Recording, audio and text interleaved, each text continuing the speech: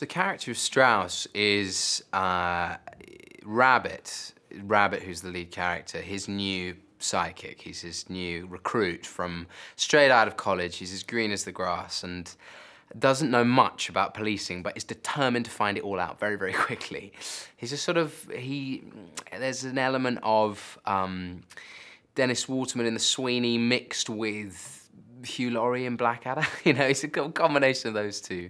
And he's incredibly intense and well-meaning and wouldn't say boo to a goose, but is determined to stop crime at any cost. Do you know what? When I first read the scripts, I was away, and I just auditioned like any other guy.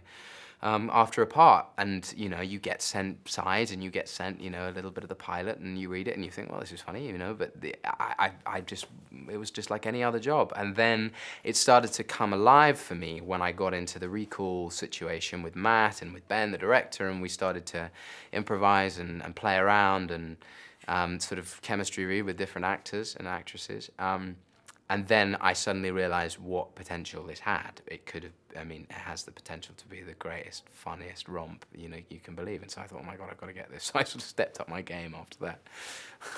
In terms of breaking down the character, I sort of had very quickly in my head the two sort of, you know, the kind of image of him, the way he moved and how he held himself and where he'd hold his hands, where his posture was, how his feet were. It all came to me very, very quickly. I can't pretend that I sort of did immense amounts of research. I didn't. And in fact, as we got on set, the more sort of, you know, research you do off camera, the less useful that was when you got on set. What we needed to be was alive to the moment and open to change and quick and with alacrity of thought. And so in a funny way, after I got him and his kind of movement and the way he stood and his voice and, you know, his kind of attitude, his general attitude towards life, I kind of let, you know, chance do the rest. Because it's a comedy, you know, that it tends to move at a much quicker pace, and that's very exciting. It also breeds the possibility of riffing, improvising, extending a line, throwing a new one in, giving another thought, going on a second take, let's try it completely differently. Could we do another version where I do this, whatever? And it's less precious than drama in a funny way. Even though it's as detailed and as focused, it somehow, yeah, because, you know, people are laughing, it doesn't feel quite as precious, and I really appreciated that. I mean, Ben and the writers, Andy and Kevin and Hannah, the producer, they were also, and Matt, obviously Matt, because, you know, he's got his fingers in all elements of the pie of this, you know, of this particular pie.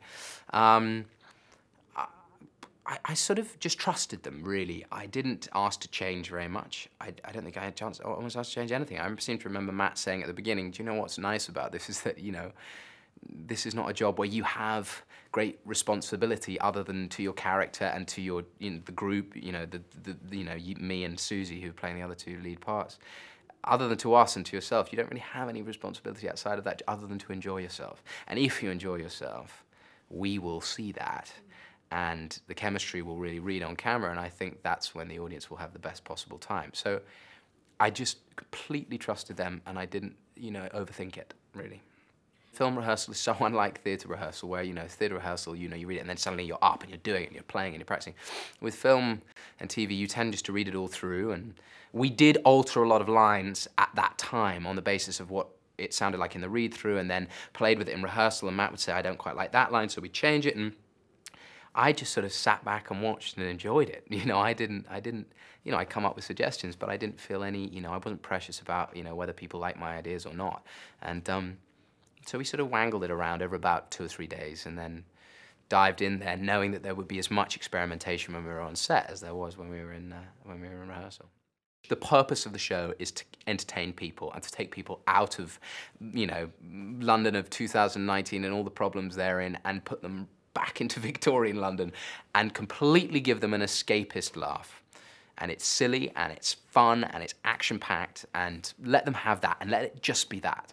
And on the other side, I can hear what Hannah and Ben would say, and what I would interpret from the scripts is that even though that is the main effort, there is also a lot of, you know, we're satirizing you know, current affairs today, empowerment of women, and, you know, sort of, I suppose you could say toxic masculinity up to a point, and, you know, corruption and all those things that we're playing with satirically and lightly, but still nonetheless having a jab and going, times then and times now are very, very different, and we can look through our 21st century lens at that time and have a giggle at that, you know.